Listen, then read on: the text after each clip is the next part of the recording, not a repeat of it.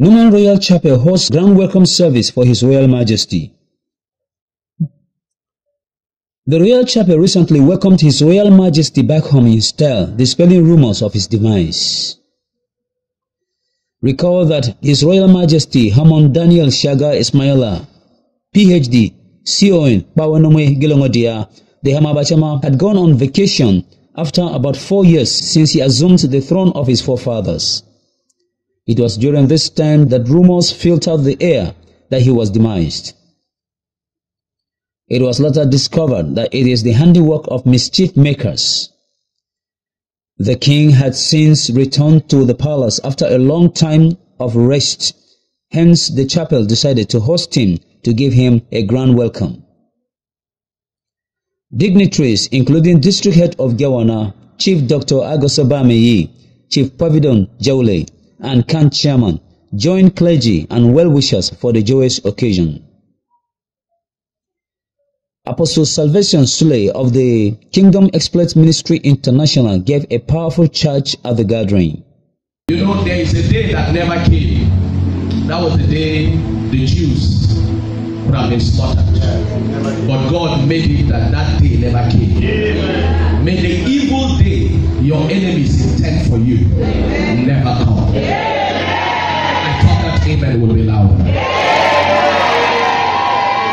I want you to know before the trouble arrives, God has arrived there already. And I speak to somebody here. Don't be discouraged. Don't be weighed down by the happening of events in your life. I want you to begin to see God in the picture. You know, the Bible told us about the woman who was called Naomi, who lost her husband, lost her children, returned back to the land. And she said, don't call me Naomi, just call me Mara. For I have gone out full and I have returned empty. But Naomi forgot that she could have been buried in that land as well if it has not been the Lord who was on our side. The Bible said it is by the mercies of the Lord that we are not consumed. Can I say something here? If you are sat in the office, you are still alive, you can get another job. So be grateful to God.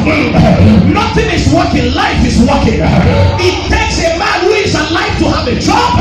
It takes a man who is alive to buy a car. It takes a man who is alive to wear good clothes. For the fact that God has left you alive, it is enough reason to give him praise. So I want you to know, if it has not been the Lord who was on your side, the story could have been different. The event featured heartfelt goodwill messages, inspiring performances, and powerful charges. There were responses from the chaplain and other ministers who bared their minds on the matter. I would like to start saying that you don't celebrate the dead, you only celebrate the living. There's a Jewish proverb that says, truth is heavy, that is why few people carry it. Our king carries the truth, and only few people that carry this truth. He's one of the few people. You can see the sign of people that desire the truth. This meeting is limited. If you say we make it more open, oh my God, it will have been out of this world. I would like you to know that we love our king. I would like you to know that the people of Kwara love their king. Nothing less and nothing more. And we can never be among the group that will celebrate the dead. We can only celebrate the living. It's beautiful. Today we are celebrating a welcoming service for the king at the Royal Chapel of Peace. As you know, the king went on vacation for 1 month, and the rumors was all over the town that the king have slept. In a literal time, the king have died, but it was not true. The king returned last 3 to 4 days. We received him at the Yola International Airport, and today we feel that as a church, as a chapel, the king have established in his palace to pray for our kingdom and our people. We feel it's good for us to have his welcoming service. And you see people all over the denominations, pastors, bishops from everywhere are here. The chapel is crowded. People stood outside just to honor the coming of the king. And I want to assure you that this vacation will be every year. The king must go out, have a rest. Since he was ruling us for the past 4 years of his enthronement, he has never gone on vacation. So we are so happy to welcome him back from his vacation. His Royal Majesty addressed the gathering, sharing words of appreciation and encouragement, reaffirming his commitment to the land. These things are happening everywhere. That when you have a lot of idle people around, unemployable and unemployed people around, a lot of people who are sitting and wasting their time all over the place, the most important things they do are carrying rumors. Feet that quickly run to mischief according to the word of God. So as long as we allow the numbers of these idle people to increase, these rumors will continue. And for your information, some people will be around who are funding these rumors, who are hoping that if the rumors work, that they will take over the stool of the Hama Bachama. I am not crazy about the stool of the Hama Bachama. These things they are doing will not stop God from doing what He wants to do. It will not stop God. The Bible says, like I said in Proverbs chapter 22, verse 26, verse 2, He said, the curse that is without cause shall not alight. If you curse somebody who has done nothing to you, the curse will not alight. It will not happen. It's just a waste of time. What has happened is like a curse for the land. People that don't know the facts, they don't verify, don't do anything. They are running from house to house and telling people that this is what has happened, and nobody has called to find out. So I really sympathize with the people here.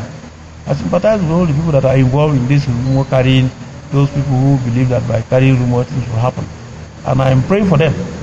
I will not fight the people here because every morning I wake up, I put my knees on the ground and I pray for this land and everybody that is in this land and for this nation.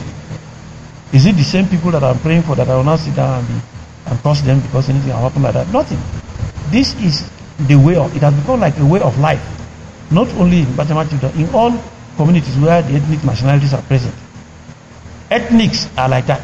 The only thing they live for is rumor and bad news. They are happy to have bad news and all this things. But I'm here. I'm fit. I didn't even go to hospital. I didn't request anybody to say I'm going to hospital. Nobody. I didn't ask any for money.